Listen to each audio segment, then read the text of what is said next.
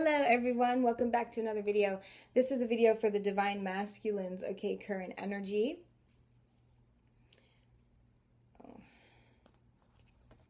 So let's get into it. I've done a Divine Feminine reading just now, so check that one out.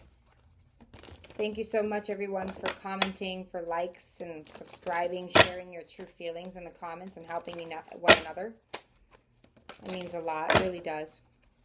Guys, if you want to know if you're a Divine Feminine or like a soulmate or a karmic, you want to know which role you play in the twin flame journey, please email me. I answer those questions for free. Mind you, you need to send a sufficient story. It doesn't need to be long. Details are important, but not necessary, though zodiac signs of everyone involved is necessary, okay? And you just do that, and I'll reply to you within the same day, and I'll let you know. Throw in a little piece of advice, and if you want to go further, then the rates apply, okay?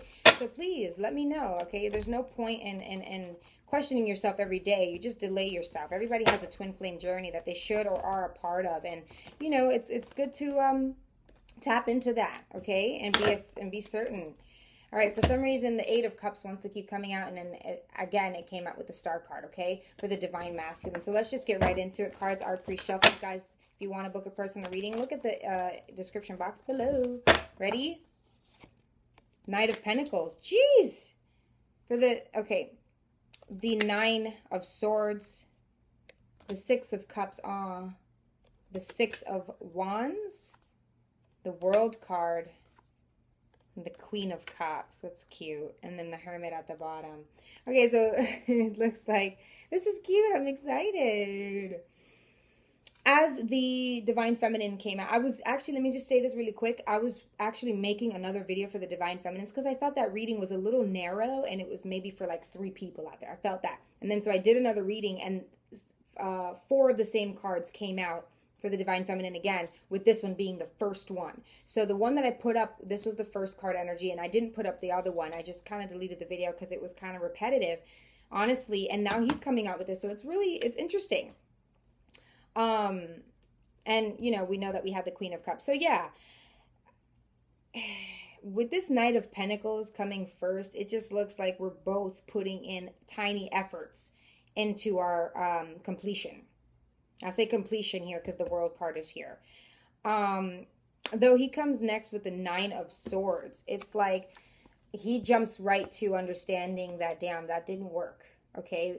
My efforts still didn't work, but it's not even that. I think he's home and he's like, God, like, how can I live these 2 lives? One where I know that I want to be out of here, and then the one where I got to come back and know that, wow, I literally just kind of like plotted all day on how to get the fuck out of here, and I'm back here saying, hey honey, hey babe. It just hurts when you know that you're living a double life, especially when you have a family involved. You're just kind of like feeling like you're cheating your life, cheating your family, and I feel like that's how he feels. I don't feel like that has to do with anything else but that. Like, you know, and it's like, I don't even think he's like super, look, I don't even think he's like super, you know, acknowledging like all the pretty stuff, the fluffed pillows, you know, the rosemary or something spritzed on the sheets. I mean, like, he just doesn't even care. His silk white robe or whatever with the matching names engraved and things, you know, embroidered. Like, I just feel like he's kind of spoiled, but he doesn't even care. He's like working on, you know, being with someone else, being with the Divine Feminine. And I say that because the Six of Cups, you know, I believe he's like dreaming. This is him in real life, you know, having to like go through time, you know, and it's like, it's almost like it's dinosaur ages to him now. Like it's so long ago. And it's like he's like waking up in the middle of the night because he's thinking about you. Imagine how tough that is. Imagine how taunting, it's like haunting for him to be able to like go to work each day and put his little bit of coin in his bank account. He's like, got 200, 300, 400, you know, and it's like he wants a mill. It's like, it's so far. And he's like, God, you know, my efforts. It's like, you know, you want to wish fulfillment. The wish card is not here, but it came out, remember? That's the cards that wanted to come out. And with the Eight of Cups, he wants to walk away from where he is and go to his wish fulfillment, which is you. And it's like, this is what he keeps dreaming about. And it's like, there is like a permanent X here. And I do believe it's because he's not supposed to think about it. It's like, oh, if the love is so right, why is it so wrong? That whole whatever thing that's in songs and movies. But it's so right. But it's, people say it's so wrong because it's like people are scared and whatever people think love is about a religion. Like people don't want to believe in it, but it's like he believes in it, but he has to keep walking away from this love that he knows is pure and good, that, somebody marked this to be evil. And anyway, though, he keeps dreaming about this, and it's somewhat a dream, it's somewhat a nightmare. It's bittersweet. It's like, you know what I mean? And he's walking away with that wand. He's walking away with that wand there. So he could be with an Aries, Leo, or Sagittarius, but he's walking away back to, let's say, his stability still. Okay, he's a soldier. He's a stiff, maybe. He's somebody who has it going on, but somebody would look at him and think he had everything going on right, but they would never guess that he had these like dreams that were haunting him all the time of someone that he loves that he just can't be with. The Six of Wands. So that tells me when he goes back, he's very acknowledged. He's very praised. He's like the James Bond, the Leonardo DiCaprio, or like freaking someone like so, oh my God, acknowledged, like, oh my God, because he's handsome and everything, but because he's with this woman that maybe the main people around them cheering them on are her friends and her family, or people who've been with them from the beginning. Who knows that their attachment and their ties with this family, especially the person they're with. But then he goes back to being acknowledged. At one point, this was something that was like, whoa, I'm never going to leave. This is literally a movie come true. Like, bump the dreams, bump what I feel. I mean, to an extent. But I think, like, at this point, it's like, it doesn't really matter. It doesn't really matter. He sees the truth, and it's like, it doesn't thrill him anymore. Those Oreo cookies, or like those chocolate chip cookies. I say that because of the movie Bedazzled. He was going to sell his soul to the devil to be with somebody. And then like, he loved the crowd cheering him on because he was this like loser. Right. And then after a while, he saw the people in the party as not these sexy women or these like true people. They were ghouls and goblins. So I believe like, not that he's, turning these people into ghouls and goblins and trolls, but it's like he doesn't really care, I don't think, more so about these people cheering him on. He might be fooling them and like, okay, yeah, hey, you cheering me on. I'm actually going to the Divine Feminine's house. And the horse knows his strength is there. He's like strong, okay? But he's sincere. He's not trying to be evil. He just knows that, look, I've got love, I've got passion, I've got strength, I've got my money, I've got my abundance. Okay, blue skies, my divine is guiding me towards, okay, and that's where I'm going. These people may not even know that. The World card, completing cycles, accomplishment, maybe even moving. He may be moving to get away from her. They could be living across the country or what have you, but like, this is completing a cycle, whether they're moving or not. It's like understanding who you are, what your fate is, your destiny, and who you love, and just going for that, and not putting it in a devil or a negative dark energy just because you're in love with somebody that maybe someone else is in love with you, or you once had a love. It doesn't have to be that serious. People move on.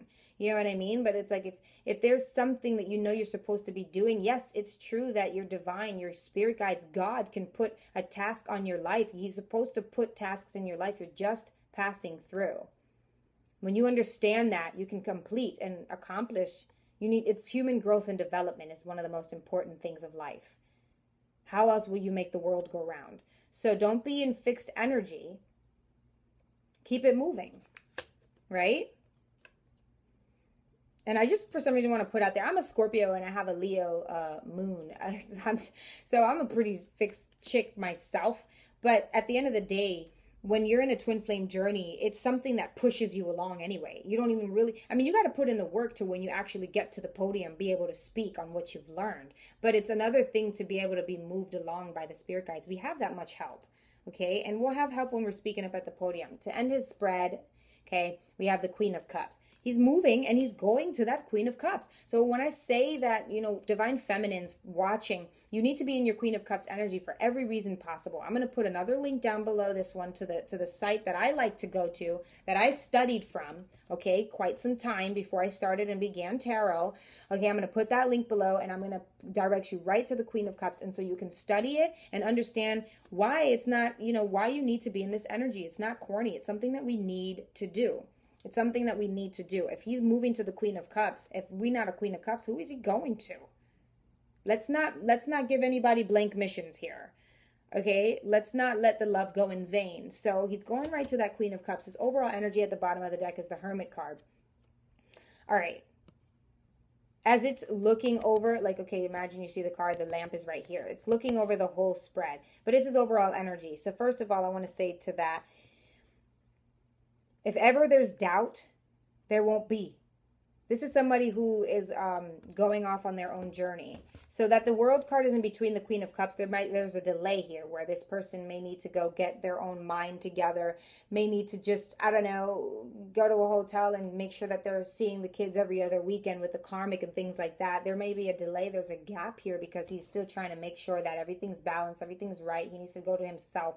You understand, once he left all those people to go in solitude and make sure. This is also a prudent card, so he's not going to be with anyone in this moment, in this time where he's like not there for that gap, okay? He's not going to be with anyone. He's just going to make sure that if anything, he has to like see his kids or something. But there's a gap here between the Queen of Cups. But also, this is somebody who may have attachment issues still once they leave. They're not able to cut ties. So maybe we could say it's in reverse. You know, this is somebody who they could be still attached to them, still going to get some loving from them, or they could just really shut out everyone and not even go see the kids, not see you, which would make an even more delay, to be honest, and hinder the clear path that they are to take. So a lot of things can go on with this Hermit card being at the bottom of the deck, but at the end of the day, all right, at the end of the day, what he's doing, his path is very clear to him. And it's something that he wants to do. So that's what matters. So let's go ahead and clarify the Six of Wands. Let's clarify the Six of Wands. Oh gosh, that's like so cold. That's the Magician, and it fell in reverse. Okay, for the Six of Wands. Okay, so it's like while he's going, okay, remember I said he's kind of contradicting these people, letting them think that, oh yeah, I'm going back home, or yeah, I'm going on my errands, oh yeah, you know, everyone that we know, these are her people, say the people that know them to be with the person that they're with, the karmic, right? Okay. You know, but he's really going off to see the divine feminine, and it's like the Magician is in reverse. So, okay, he's first of all not inspired by these people. He understands the crock of shit that these people are. But not only that, he may be going blind. He may be very like insecure about how he's like, okay, I'm going. That's why that horse, his strength, but really the horse, the animal is like, are you good? Are you okay? Like, look how sincere she's looking. She's like, you got this, Papa, you know? And so he's going, and there's that gap between the Queen of Cups, that World card. He's completing cycles, but once you leave somewhere that you know, somewhere that you were suffering, though, for so long, somewhere that you were really, like, you know, working for so long, it's tough. We all know that, but the Magician is in reverse there. I don't want to move. Hold on. Okay, well, because I'm not dressed. So this, okay, was in reverse. So he doesn't feel, you know, that prepared, but that's okay. He'll get prepared. It's one step. It's levels. Look, a wish come true right at the top of the card, the Nine of Cups. It doesn't have to be with a Cancer, Pisces, Scorpio. Remember, we all embody this divine feminine's the Queen of Cups. Let's get one card for the Queen of Cups. Let's just split open the deck. Boom. The Lovers. Love it. Okay? So, beautiful. Beautiful. I don't even want to move this card. Okay, but yeah, he's a father. So there's that, you know. Okay, so he's a father and he's built a legacy somewhere, so there's not going to be like a complete cut of the ties or anything like that, but he's coming to you. Okay, let's get one advice card for the Divine Masculine and keep it moving. One advice card for the Divine Masculine. Just one advice card, Spirit. One advice card for the Divine Masculine. I don't know what that... Ooh-wee! And she went... Like she went like that. And so that's right there. We'll leave it right there, okay? That's your advice. Go get some advice from her. Go hit her up right now.